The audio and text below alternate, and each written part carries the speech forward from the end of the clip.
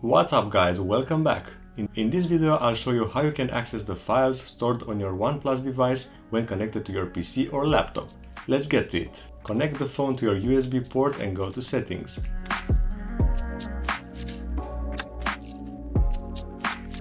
Search for USB, select USB Preferences and enable File Transferring.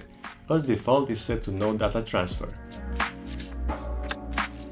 You need to do the same for default USB configuration.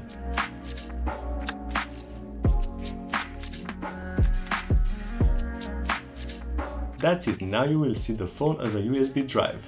If you like this video, don't forget to hit that like and subscribe buttons, and as always, thanks for watching and I'll see you guys in the next one.